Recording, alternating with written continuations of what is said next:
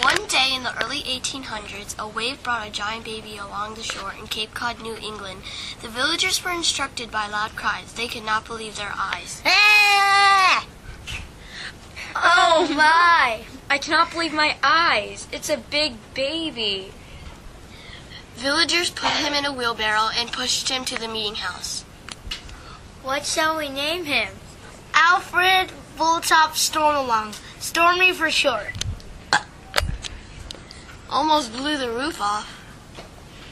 Brilliant. What the little boy said is amazing. As Stormy grew older, he grew to be the main attraction of Cape Cod. He didn't mind the attention much because he didn't care. It reminded him he was different from everyone else. Stormy's love for the ocean was so great that the villagers used to say he had salt water in his veins. By the time he was 12, he was 36 feet.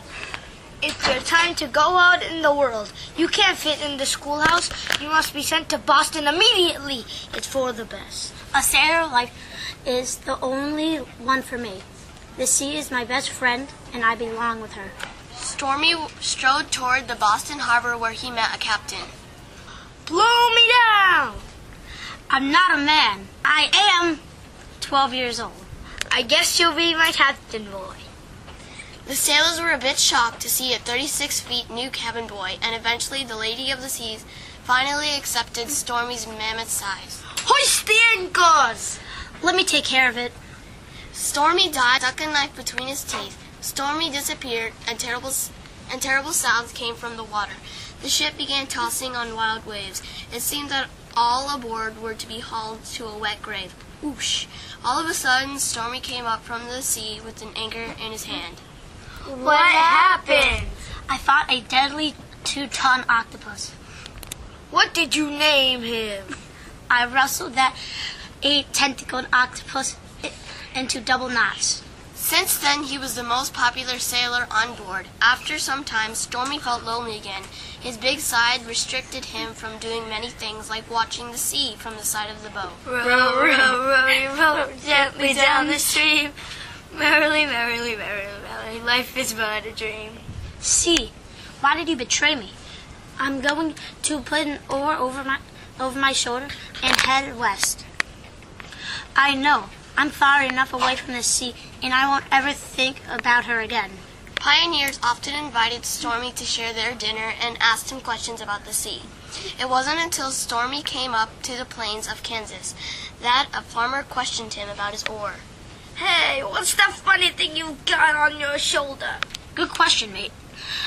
I am going to settle down on this spot and dig me some potatoes. Soon he became the best farmer around. He planted over 5 million potatoes. He watered the 5 million potatoes with the sweat of his brow. But all the time Stormy was watering, hoeing, picking, and planting. He knew he still hadn't found a home. He was too big to go to square dancing in the dance hall. He was too big to visit the other farmhouses. He was too big for a general store. He was too big for everything. Soon Stormy started feeling depressed about his size and his self. Confidence starting to fade away, and he felt a yearning for the sea. He missed the fishy-smelling breeze and the salt spray. One day, several years after Stormy's disappearance, the sailors of Boston Harbor saw a giant coming down the wharf.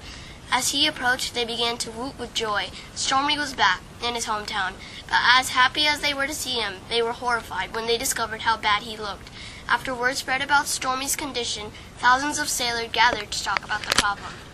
We got to keep him with us this time. There is only one thing to do. We got to build him a ship big enough for him. The cabin boys agreed with the sailors.